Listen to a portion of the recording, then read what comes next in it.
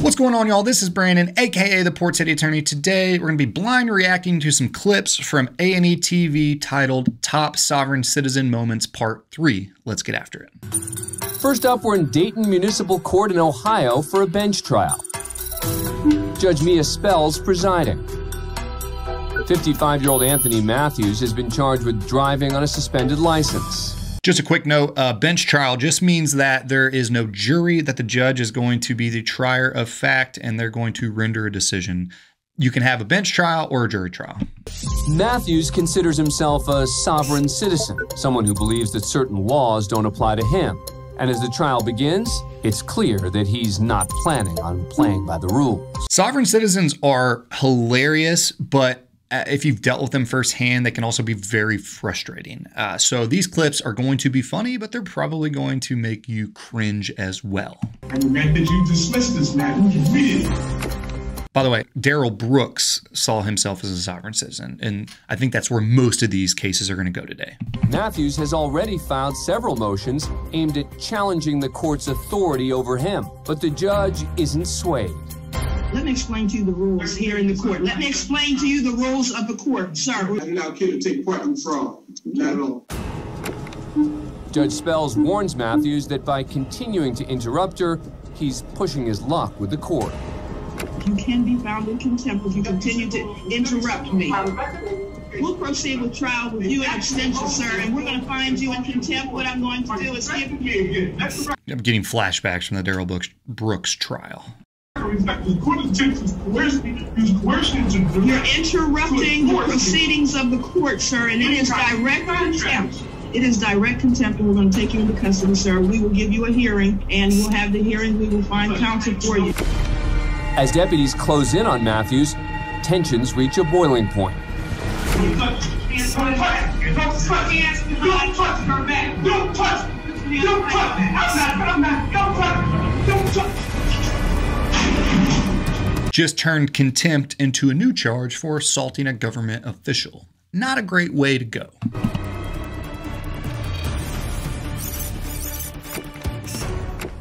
As Matthews squares off against the deputy, two off-duty police officers in the jury box get up to help detain him.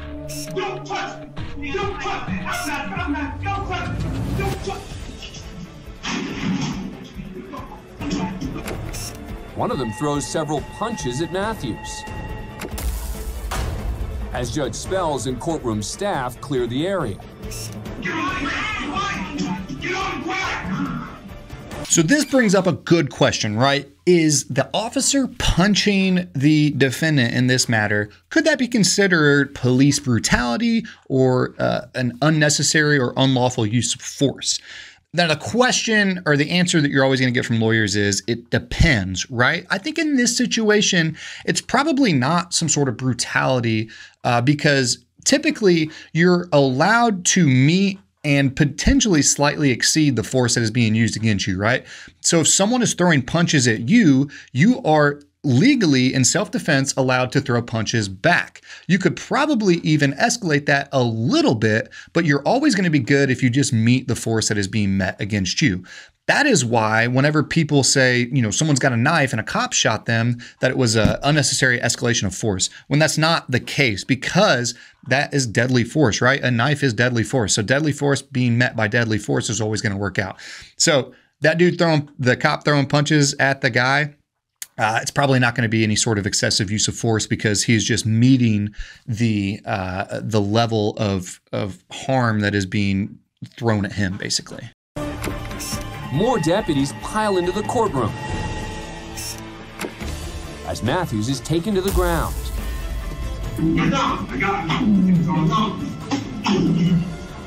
In total, 6 people are involved in taking Matthews down. A little bit of jujitsu go a whole long way. I think all departments should have some sort of combatives or jujitsu requirements with their annual training. After several minutes and 2 pairs of handcuffs, Matthews is escorted out of the courtroom. The following day, Matthews appears again before Judge Spells to answer for the contempt of court charge. He's still representing himself, But this time, he has a new attitude. Yesterday's proceeding was in error on my behalf. I take full blame for my actions. The court believes the conduct of Mr. Matthews severely threatened the integrity of the court and its proceedings, and such that immediate action was necessary. Judge Spell sentenced Matthews to a year of probation and time served for both the driving on a suspended license and contempt of court charges. Well, the contempt of court charges, that doesn't go into that year of probation, I wouldn't think. But I'm surprised they didn't charge him with any other crimes. But he was also charged with 2 counts of assault on a peace officer and 1 count of obstructing official business as a result of his scuffle with the court deputies and other court officials. I spoke too soon. He remains free awaiting trial on those charges. That's not going to be a very long trial.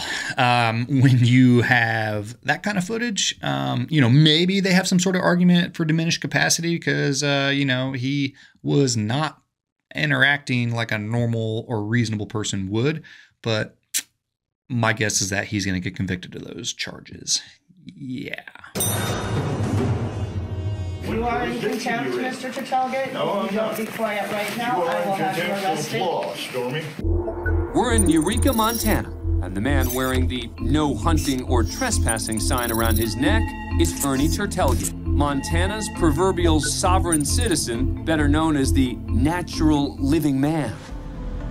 The 57-year-old's in court today representing himself on charges of driving with a suspended license and obstructing a peace officer during his arrest. You'll notice that more often than not, if somebody is making a sovereign citizen argument, they're going to be representing themselves for one of 2 reasons. One being that they just don't believe that the court has any jurisdiction over them, and so they can't be appointed an attorney, and or they just don't trust the attorneys. I mean, I've been told when I used to do court-appointed work that I was a collaborator with the state just because the state paid me through the Indigent Defense Services Fund. That's neither here nor there. Or the second reason is they're so unreasonable that their attorney is allowed to withdraw because they just can't effectively defend them because they just won't listen or won't heed their advice. But now, after Tertelgit interrupted proceedings during jury selection, Judge Stormy Langston holds him in contempt of court. You are in contempt, Mr. Pettijohn. No, I'm not. Be quiet right now. I will have you arrested. You are in contempt of law, Stormy. You're in contempt of law. I'm standing for my country's constitution, my Take country's Mr. people. Pettijohn into custody, please. I've been in some small counties, but I've never had a criminal court. Actually, that's a lie. No, I used to attend criminal court in an old school cafeteria, and the judge sat at a table like that. So that does happen sometimes. And I'm not keeping hands off me, As security attempts to remove Tertelgit, town attorney Clifton Hayden keeps one of his supporters at bay. We understand. Keep your hands off of me. Keep your hands off of me. Keep your hands off of me. Clinton Hines, you are guilty of conducting a military crime of foreign war. I'm an officer of justice. Just as it looks like Tertelgit is being escorted out, he isn't. What are we doing? Back off. Tertelgit is almost out of the courtroom when he grabs the doorway and pushes back against the officer. What are we doing? This is certainly one of those F around and find out moments. Back off. Leave me alone, Clinton. As the somewhat Again, jiu-jitsu. That officer, just throw the boots in, put your hooks in, take his back, and then you can work on putting cuffs on him. awkward wrestling match continues, Tertelgit's supporters add commentary. This man, leave me alone. Deserve this. Leave me alone. Unconstitutional. He hasn't done any wrong. Someone get hurt. Why has no one been able to tell him what wrong he's done? Seriously, this is just going to become a YouTube channel where I say that we need to better train our officers by getting them some sort of ground combatives training so that they don't have to go to a gun every time. Why has no one been able to tell him what wrong he's done? Back off! Are you getting in it? I'm backing off. Respect me. Where's his backup? What is going on here? From the floor, Tertelgit continues the sovereign citizen argument that the court doesn't hold jurisdiction. This A&E knew what they were doing. This is looking a little sus here. When I comply, it will not be because contract is established. The thing about sovereign citizens are they always conflate criminal law and contract law. I don't know why. They don't see a difference. And I think it goes maybe back to a common law argument, but they always do that. It's very strange. One of his supporters addresses Judge Langston. Your Honor, can I ask a question without getting contempt for it? What is your question, sir? My question is what did Ernie do wrong? What did he do wrong? He's not following the procedure and The court has no jurisdiction. What are the procedures to follow? The Constitution. The court has no jurisdiction. This court has never answered for one thing.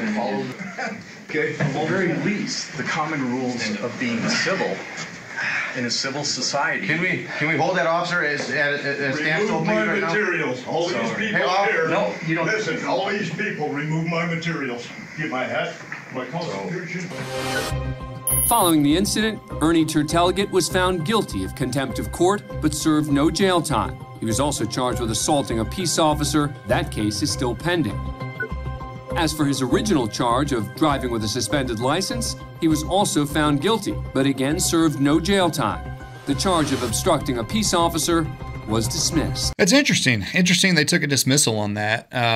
My guess is that maybe the judge looked back and said, well, we could have dealt with this a little bit better. Very interesting stuff, though. Again, sovereign citizens are always going to have a good argument. When I say good, I mean it's good entertainment. Get out of the vehicle! Get out now!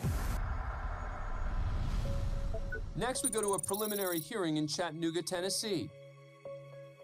The defendant is 38-year-old Gregory Parker.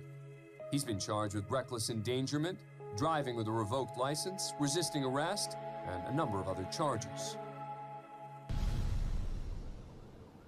4 months earlier, Parker was driving on a Tennessee highway when State Trooper Dale Herring clocked him going 91 miles per hour in a 65 zone. It's in broad, 18 miles an hour at the stoplight. After a couple of miles, Parker comes to a stop at a traffic light. He's also been live streaming the incident over social media. Well, I'm being pulled over. Got a Tennessee Highway Patrol behind me. Listen, I'm a lawyer, but I'm not your lawyer. If you are potentially committing a crime, please do not stream it. Please. Doesn't help. Hey, get out!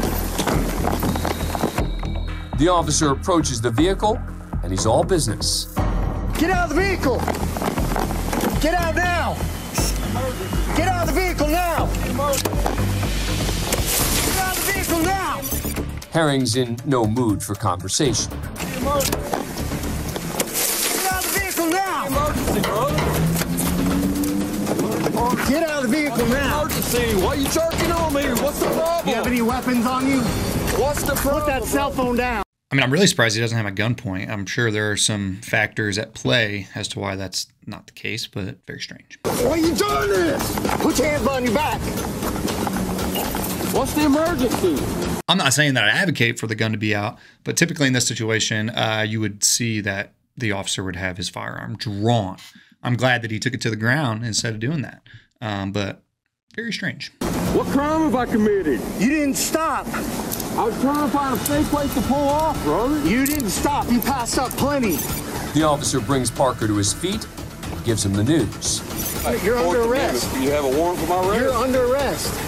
For what? For not stopping. Parker was arrested and released on $60,000 bond. He arrives at his preliminary hearing with his camera rolling. Of course he does. Let's go, Gregory. And things are off to a rough start. Go that way. Go that way. Don't be pushing on me. Go this way. Why are you assaulting me? Get your hands off of me. Sir, move out the way. I did not consent with this bullshit anyhow. Don't be pushing me around. Before I cross this bar, I waive no rights and I retain all my rights. Parker barely acknowledges the authority of the court or the judge. His legal arguments are ones commonly used by sovereign citizens, a group who believes certain laws don't apply to them. I don't have an attorney. I have no need for one. The judge provides Parker with a public defender, will act only as an armchair attorney. Parker will handle the questioning of Officer Herring himself. He asks Herring a number of seemingly irrelevant questions, perhaps hoping to confuse the officer. When did you come to the determination I was driving? When I got behind you and you're behind the wheel of the vehicle. I think that's been answered, sir. You can ask your next question. Do you know the difference between driving and traveling? I'm going to object to that question because it's irrelevant under the state law. That's completely irrelevant. I'll sustain the objection. You may ask your next question. Who is the victim in this situation? Daryl Brooks. It always goes to who's the victim with sovereign citizens. It's exhausting. I'm going to object to the relevance of that. Sustain. That is not relevant. You may ask your next question, sir. Finally, after realizing his tactics don't seem to be working, Parker calls it quits. I ain't playing y'all's game no more. Go ahead, do what you do. After hearing from both sides, the judge makes her decision on whether the case will move forward. I find that there's probable cause to believe that all these crimes were committed, and they were committed by this defendant here in this county. And I will bind these cases over to the grand jury. Parker's pled not guilty, and his trial is pending. If convicted on all charges, he could spend 20 years in prison.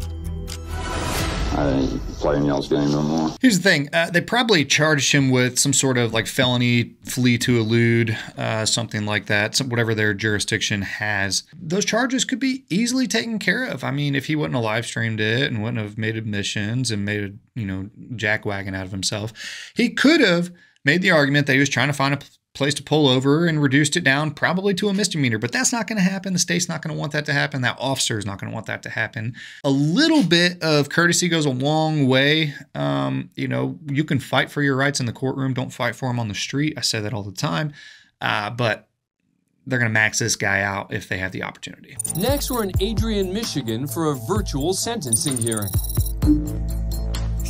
The defendant is a sovereign citizen named Robert Mattson, who previously appeared before Judge Michael Olsaver after police found cocaine and an open alcohol container in his car during a traffic stop.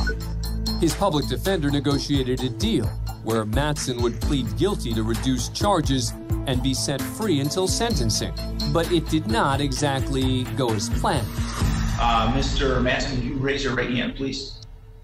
If I'm not going to get out today, there's no deal. We got trial Friday. I'm just going to trial. I want to make sure that I'm going to be released, so I'm not going to take the plea today. Ultimately, Mattson's lawyer convinced him to take the deal being offered that day, and he was set free on a no-fee bond. 3 months later, he's back in Judge Olsaver's court for sentencing, and rather than simply hearing what his punishment is, Mattson is ready to argue his case all over again. So we are on the record in the matter of the people of the state of Michigan versus Robert Joseph Mattson. Judge, I think the court's making a big mistake here. Mr. Mattson, we had discussed these issues, and ultimately you pled guilty of your own choice. And so I'm going to sentence you on that charge today. I don't feel that I've had a fair chance. I have not relinquished any sovereign immunities that I have with the courts ever since I even started with the court, because the court, the only one I've ever taken an oath to is God Almighty himself. One lawgiver, one creator, one judge. That's God Almighty. That's who I recognize. All right, the recommendation from your probation officer is that you serve... I'm really surprised that they're doing a sentencing hearing and allowing him to proceed via Zoom or WebEx or whatever they're using, because if they sentence him to any sort of active time, he ain't showing up voluntarily. Bold move by the court. I think that it doesn't look like anybody's wearing masks, so it doesn't look like it's peak COVID. This is just very interesting. 1 year of probation, I think under normal circumstances. And he dipped. See ya. That would be an adequate recommendation with he's gone. Mattson has dropped out of the virtual hearing with no warning. His lawyer and a probation officer try to call him, but he's gone to a doctor's appointment. The judge has had enough. If we don't have any contact from Mr. Mattson by the end of the day to finish this sentencing, I'm going to issue a bench warrant for his arrest. and we will finish the sentencing from the Lenawee County Jail. 2 hours later, Mattson logs back into the virtual courtroom, and the judge picks up where he left off with a couple of requests of Mattson. Mr. Mattson, we are in a court proceeding, so I'm going to ask you not to eat anything and to remove your hood. I've had a client spark up a cigarette during a virtual hearing, and I was unable to text him fast enough, and the judge had to tell him to put the cigarette out. This stuff happens, not just on crazy court cams. This stuff is real. Ultimately, Mr. Mattson, I'm going to give you a chance at probation, which includes restrictions on alcoholic beverages and substance use. If you choose not to comply, then I am going to be imposing jail time. And I'll just tell you now, it'll be a short leash because it will be the sentence of the court that you serve a period of probation for 1 year. Do you understand that, Mr. Mattson? Yes, I do. Judge Olsaver sends Mattson to speak to the probation officer, and the matter is closed, as long as Mattson follows his probation requirements. So, as we saw in the Darrell Brooks trial and through those clips from A&E TV, you can tell that sovereign citizens are an interesting group of people. They always come with some crazy stuff. They're always good for entertainment value, but please, if you're ever considering a sovereign citizen argument, do me a favor, go to law school first, really study up on the Constitution, case law, and the progression of case law throughout the decades and centuries. It'll help you a lot when you're making these arguments. Thanks, y'all. I appreciate you stopping by. Let me know what you think in the comments. Do you think sovereign citizens have a good argument?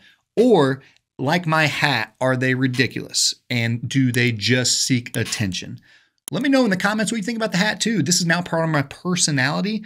I'm thinking about adopting it. So thanks for coming by. We'll see you next time.